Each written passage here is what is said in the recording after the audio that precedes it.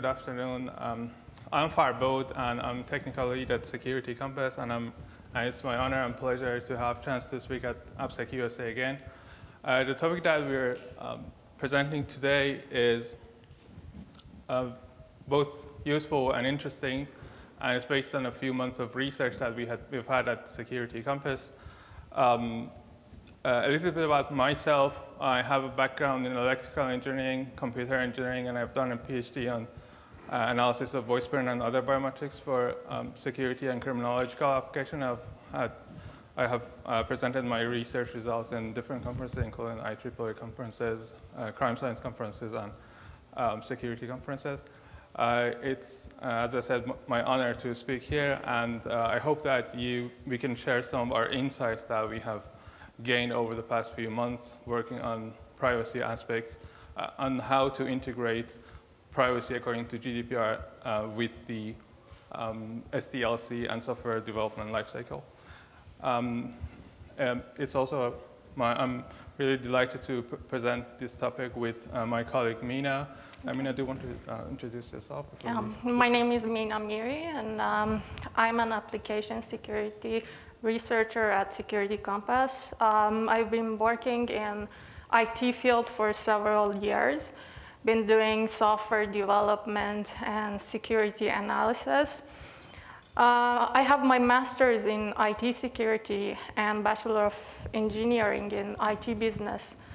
Farbod and I worked on several AppSec projects together, and this is one of the projects we worked on together for several months, and I hope you like it. So we are with Security Compass. Security Compass is also a company that is active in many domains of security, and we have different divisions, including advisory training, and we have a landmark product that is SD Elements, and it's an ASRTM solution. ASRTM is a term that is coined by Gartner, and you can look it up. So let's go to the core of the presentation. But before we start, can you tell by show of hand how many of you in your company or organization process data from EU citizens? Even if it's only one person. Very good. And how many of you have active GDPR projects now?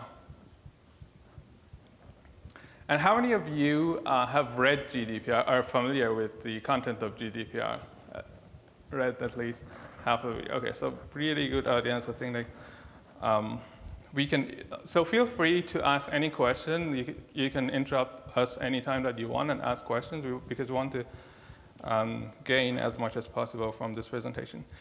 So this is the overview of the whole presentation, and we start from so we have a very novel and innovative approach to understanding the text of the security regulations and using the different qualitative research methods to integrate that into software development lifecycle. We start from regulation mandates, and we start to tag the text. The tagging ideas come from the qualitative research and open coding, axial coding, and selective coding. And then after we tag the research, we use the tags for two purposes: for generation of tasks and for auditing that all of the activities that are done all together make us compliant to GDPR. So you don't have to know all of the elements of this chart now, but at the end of presentation, you will be familiar with all of these elements, and the whole presentation is about this slide. So this is a roadmap for the whole presentation. So we'll start from GDPR, and then I'll pass the presentation to Mina after this. But these are the important facts about GDPR. So based on the quick survey, I think that most of you are familiar with these facts. More than half of the companies, IT companies, use Agile. And there are some challenges that I'll explain throughout the presentation. What are the challenges for marrying Agile methodologies with privacy impact assessment, with data protection impact assessment, and involved with the spirit of GDPR? Also, GDPR fines are huge and unbearable for most of the IT companies, small IT companies. GDPR fines could go up to 20 million euro, or 2% or 4% of the annual revenue. And then the other important fact significant fact is that IAPP, International Association of Privacy Professionals, predicts that by 2018, we'll need 75,000 data protection officers worldwide, which is a good job opportunity for lots of people, but at the same time, staggering for IT companies. A lot of IT companies, a lot of people that I speak to don't even know that they need DPO. If you are doing something that is related to processing personal data from customers, then you need to appoint and assign a DPO. I believe the next slide is for you, right? So what is GDPR, as some of you might know? It lays down rules relating to processing of personal data and the free movement of personal data. It protects data subjects who are in the union, regardless of whether the processing takes place in the union or not. So data subjects are usually the users or customers or the data owner of a system. GDPR requires 75,000 data protection officers worldwide, according to IAPP study. It's approximately 920 in Canada and 9,000 in US. Data protection officer is a person with expert knowledge of data protection law and practices, according to recital 97 in GDPR. Their main responsibility is to monitor internal compliance with GDPR. In applying GDPR into SDLC of a product, we are going to address two main challenges. How to build privacy and data protection into software development and operation lifecycle, and how to audit and ensure compliance. So now I'm going to hand it back to Farbod for software development lifecycle. So I'm sure that you're also familiar with all of the approaches to software development lifecycle. I remind myself that what we were talking about GDPR and how to marry that with Agile methodologies, and we start from the traditional ways that we manage the software requirements in a software project. So you're familiar with waterfall, the older method, waterfall, iterative, and spiral methods. In waterfall, the next phase always starts after one phase ends. So we start from requirement, we extract a requirement, and then we have design, we have architecture and design, we start implementation, and then we do the testing and verification and maintenance. The problem with this approach is that you have to do the privacy impact assessment at the end of verification or when you want to deploy the software.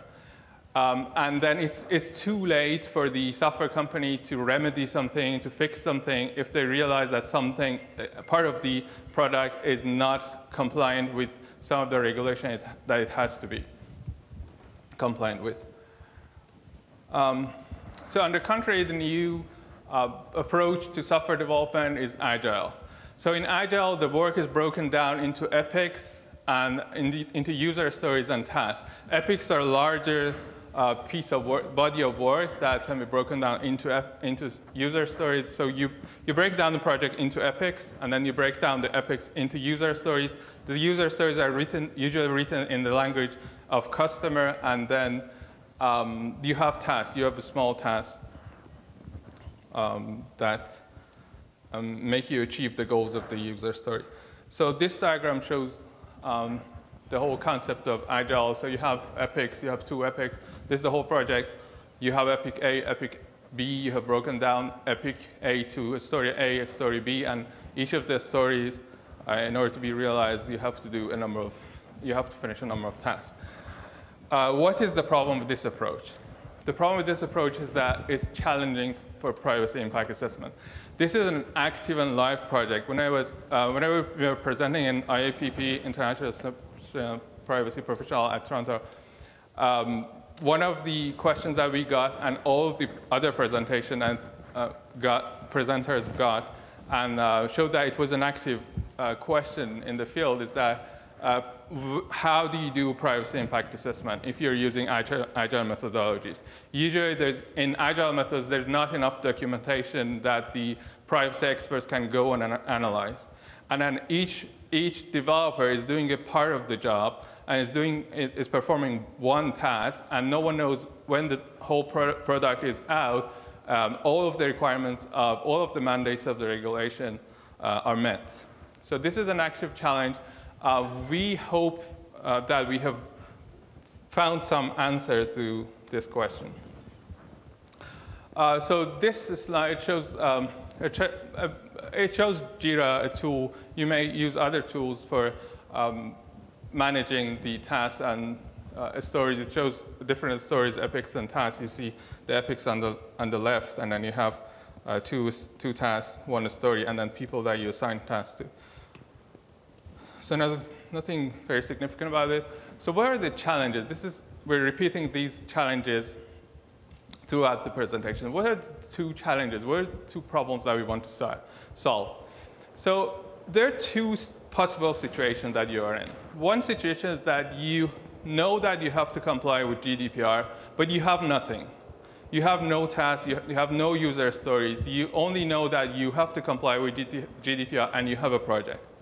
So in that case, you have to generate your own tasks and you have to generate your own stories. So that is one scenario. The other scenario is that you have some ASRTM solution, like our solution, SD Elements. For example, you may use another solution, like you may use ASVS.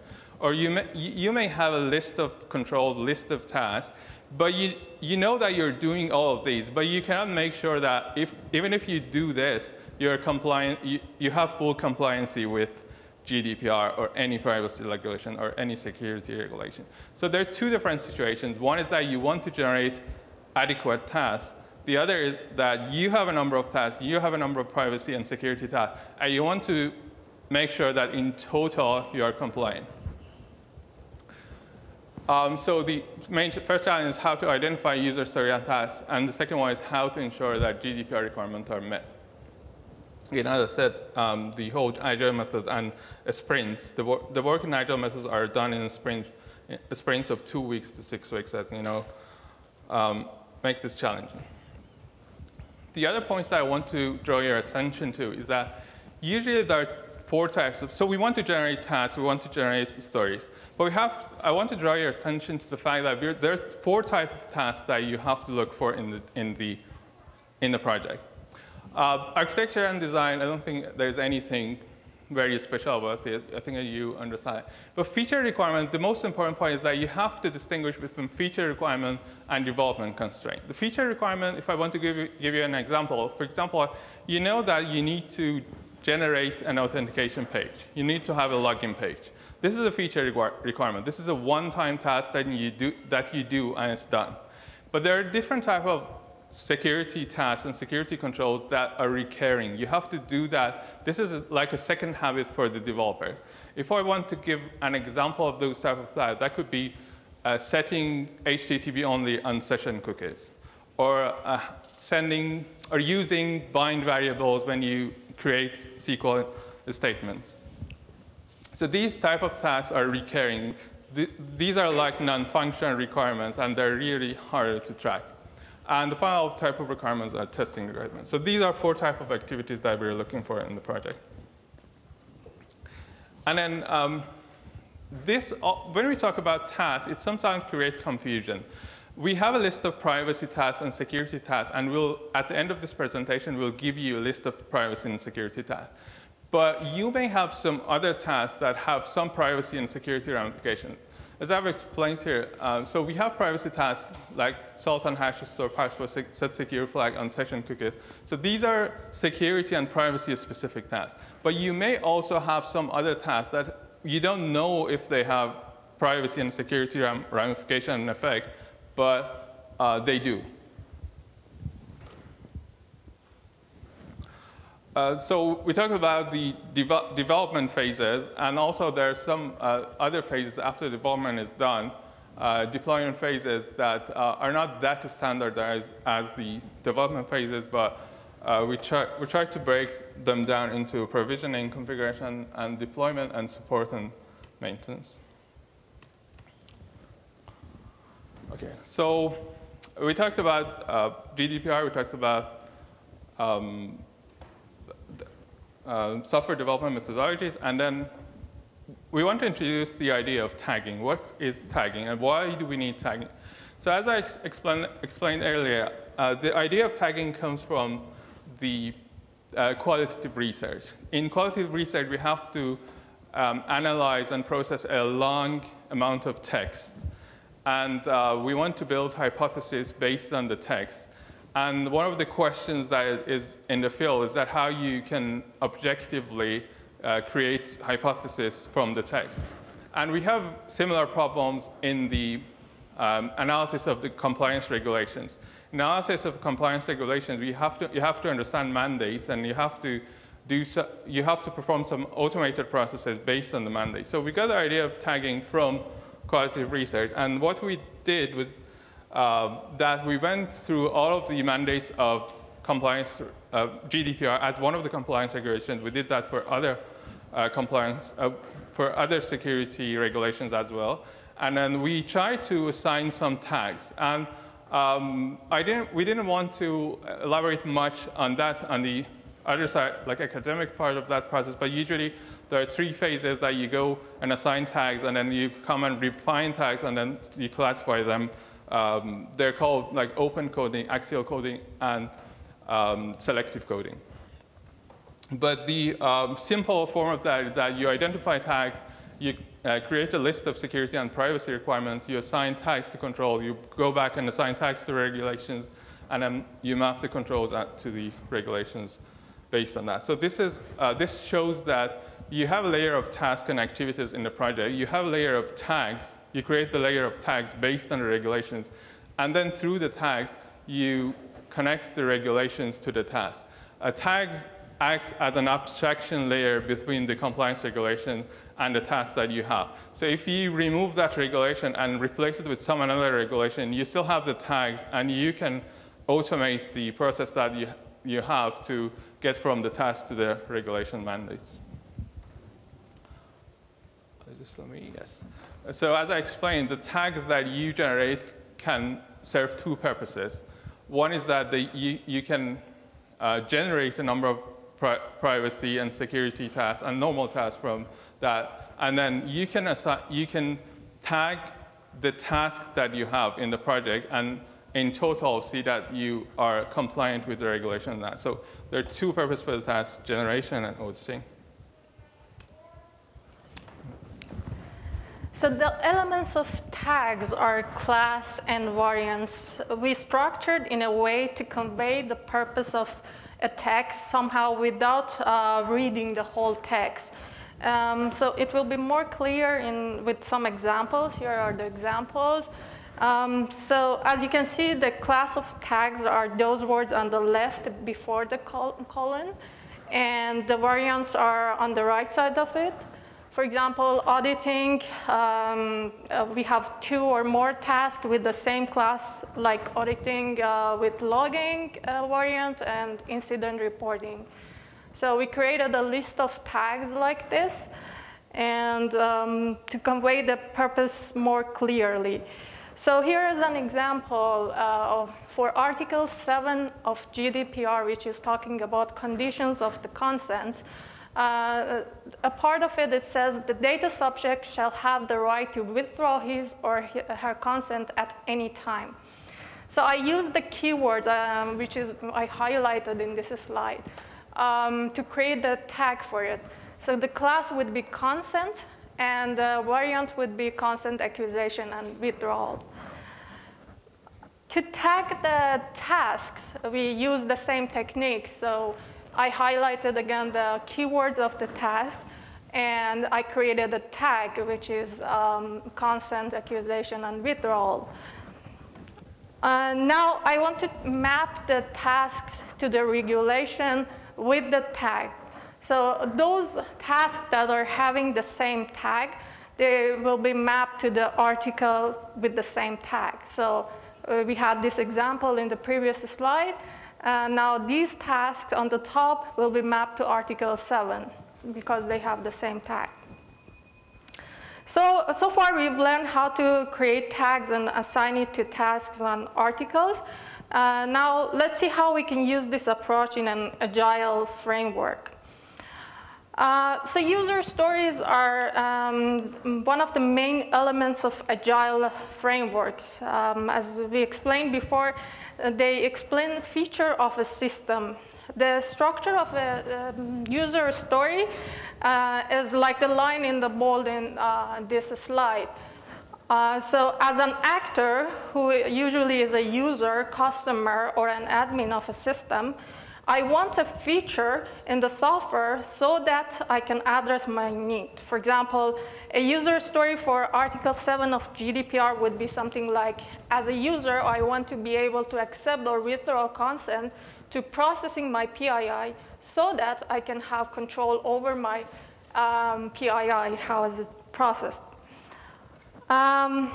After creating user stories for each article, we tag them using the technique we explained before and map the task to the user stories using the same tag. This process can be automated using something like a Python script. So as you can see, for user story for GDPR Article 7, using the tag consent accusation and withdrawal are mapped to the privacy task that they are under the same tag.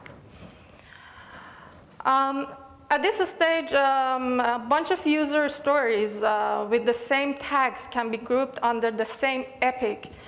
So they are following the same goal. In this table, 2 user stories with different actor, users and supervisory authority can be they can be mapped grouped under the same epic, which is carry out breach notification. So I read out the user stories for the incident reporting. As a user, I want to be notified immediately about the consequences of a data breach so that I can protect myself from any physical and financial damage. So someone else as a supervisory authority, they want to be notified immediately after a data breach so that they can prevent further damage and provide safety and security to data subjects. So these 2 user stories, they are following the same goal. And the epic for that would be carry out data breach notification. Using the concept we explained so far, we created an Agile GDPR template like the table in this slide. And the elements of Agile framework grouped together using the tagging approach. This example shows the Agile GDPR template for Article 16, which is about user access to their data for editing and updating purposes. It has the user story explaining what feature is needed and the privacy task to address the requirements of creating secure feature. So this is for both, part. So we tagged the mandates of regulation, and then we either had a list of privacy and security tasks, or we generated the task based on that. And this slide shows our Agile GDPR template. So this is used for generation. Suppose that you have nothing, and you want to generate a number of tasks that make you compliant with GDPR. How do we go about it? So here we started from tasks. We found the older article and recital, the groups, all of the articles and recital that were related to this task. And then we started to create some tasks and some user stories based on that. So you can see the description of the user story that is that is tied to that tag. So we say that as a user, I want to be able to edit and update my information in the system so that I can ensure the accuracy of and have control over my data. And then you may have your own task on there. We had a control and security, a repository of security and privacy controls, and assign that. So and assign those controls to the tags. So this slide shows the report that we are sharing with you. So we have we have shared the whole report with you as a handout. If you go to that link, you can download this table. So we are giving you the tags, we're giving you the user stories, and we are giving you all of the mandates that are related to those user stories. So even if you don't want to use the tagging, if you don't want to deal with the details of this presentation, you can use these user stories as the building block, as the stepping stone for creating your own Agile project. But there's another side, as I explained, there's another side to using tags, and that is you can use tags for verification and for auditing. So if you're, like, I tried to show that even if you're using the traditional tools that people use with, for management of Agile projects, you can use the idea of tagging. Here I've tried to show that you can use labels in Jira to assign some privacy tags to the task. At the end of the project, the security expert then, or someone that wants to do the PIA, privacy impact assessment, or data protection impact assessment, can go to the project and look at all of the tasks that have some privacy tags, and then group them together and see if they are compliant with the requirements of GDPR. This is another report from SD Element. We have all these reports in SD Element. So this is a task level compliance report. So here we have, because we have a list of privacy and security tasks, we have assigned those tasks, and here you can see that we have article and recital number, and we show all of the tasks that have to be performed before achieving the full compliancy. So let's go back to the diagram that I showed you in the beginning. So we have regulation mandates, we extracted some tags, we refined tags, and we use the tags to generate user stories. We have shared the user stories with you. If you go and download the handout, you have all the user stories. So you can start from there, you can build your own Agile project. The user stories can be broken into tasks from there. You will have your own tasks. Or you can use the tags for auditing. So if you have your own task, you just need to label and tag the task, and then you'll have task level compliance report, and if you're using the Agile template, you'll have Agile GDPR template. And we also have a case study. So we put all this idea into a real case study, which is a smart bracelet. To implement the Agile GDPR framework for smart bracelets. In this picture, you can see the activities of smart bracelets. They can collect PII data from users, such as their health data, for example, heartbeat, height, weight, and all those PII. They can collect the location data and upload them to their server. They can transfer this data to other devices with transmitters such as Bluetooth. They also usually have a web interface for processing this data and display them. All these activities, if provided to EU residents, are subject to GDPR. These are some of the applicable GDPR rules for this case study. They should get consents from users, so the Article 7 of GDPR can be applied. They should also give the rights of access to the data subjects, who are usually the users of the device. And users should also be able to remove their data from their device or from their server. So Article 17 is talking about the right to erasure.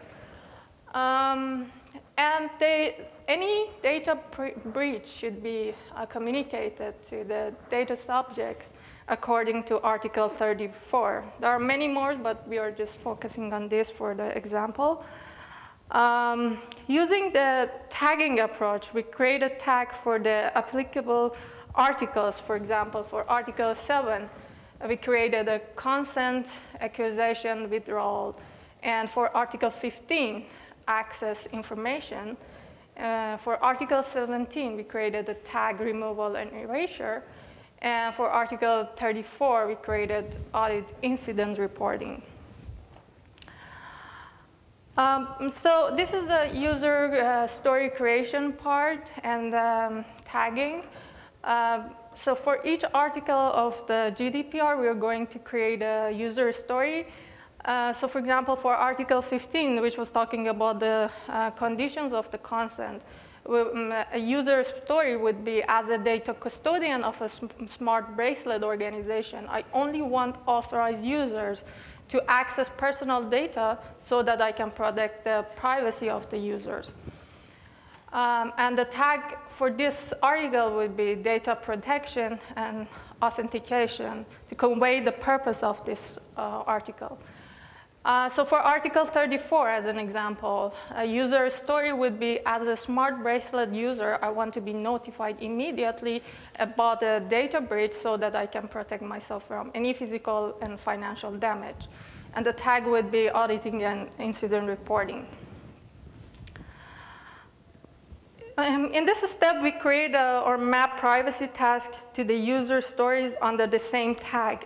As you can see in this table, the user story for incident reporting is, as a smart bracelet user, I want to be notified immediately about the data breach so that I can protect myself from any physical and financial damages. So using the tagging, we can map the privacy tasks in each phase, such as, for example, architecture and design phase. A privacy task would be design a monitoring system for IoT devices and log critical incidents. And in the requirement, it would be implement monitoring of IoT devices and log critical incidents. And the testing phase of software development to verify the activities of IoT devices, or whether they are monitored. So using the tagging approach, we can map the privacy tasks to the user stories. So in this table, we create an epic for the user stories following the same goal and are assigned to the same tag. For this case study, the user stories, as I explained before, for a smart bracelet user, under the incident reporting tag, they have two different actors, two different user story, but they are using the same tag. So, and they are following the same goal. So the epic would be a carry out data breach notification. So I think you're familiar with these reports. I think we have only a few minutes. Let's go to the summary slide. So GDPR, you have to comply with GDPR if you have data from EU citizens or residents by May 2018. We showed that tagging is useful for auditing compliance and for generation of tasks, and we share the user stories with you. And then you can have a compliance report based on the available repository of tasks and user stories. And also user stories could be a basis for Agile methods. So you can download the handouts from this link, and you can also email me or Mina if you had any questions or you wanted the handouts. And if you have any questions now, we'll be very happy to take them.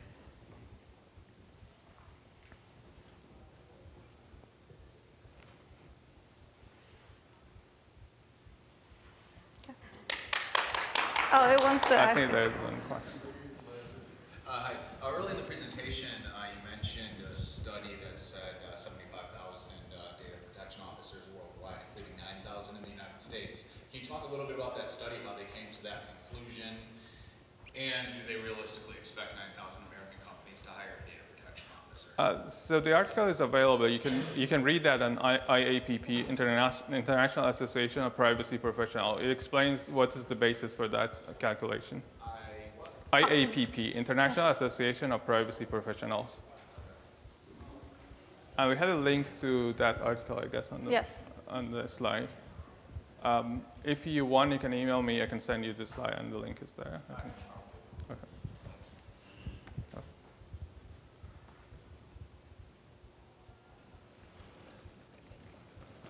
thank you very much. Thank you.